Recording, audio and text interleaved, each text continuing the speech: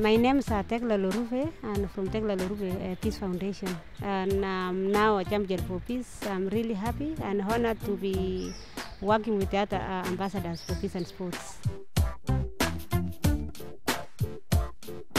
Since I started my own foundation, Tegla Loroupe Peace through sports, it has a relation together, and one person cannot do alone.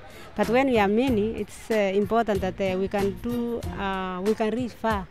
And 2010, Prince Albert came to our event in Kenya, and he asked me, Tegla, I think also you should be our ambassador. And for me, when somebody supports you also, it was a privilege for me also to give something back to the foundation. Sports can do very little, but I think people should also change life themselves.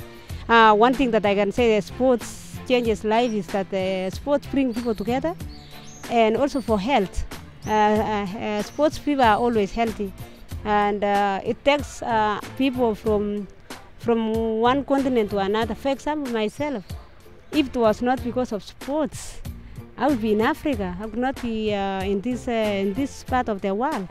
So I can say sports is something, it's a drive, or it's a pilot to many lives.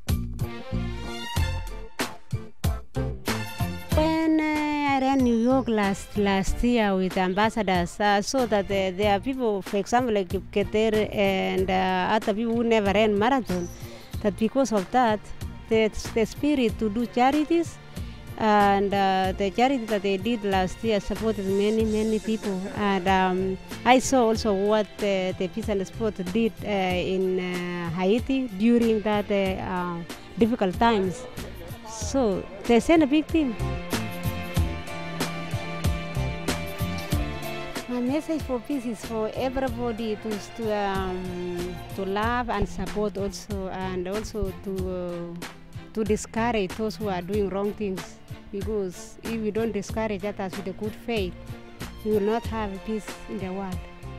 And let us not get tired preaching about peace. And when we talk about peace, there are so many problems, and we have to understand what causes the conflicts. So we have to address the problems so that we can have peace.